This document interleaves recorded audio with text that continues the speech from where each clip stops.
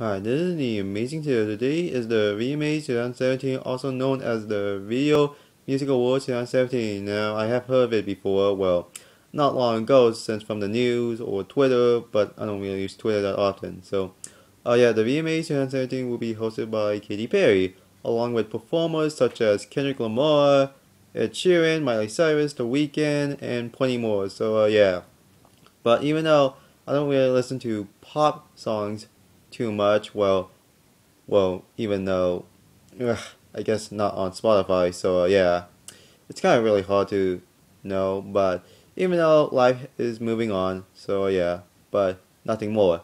Well, even though for the red carpet premiere of these performers, even that's how it is, to see who can won the music award. Yeah, it's gonna be cool. It's gonna be awesome. Yeah.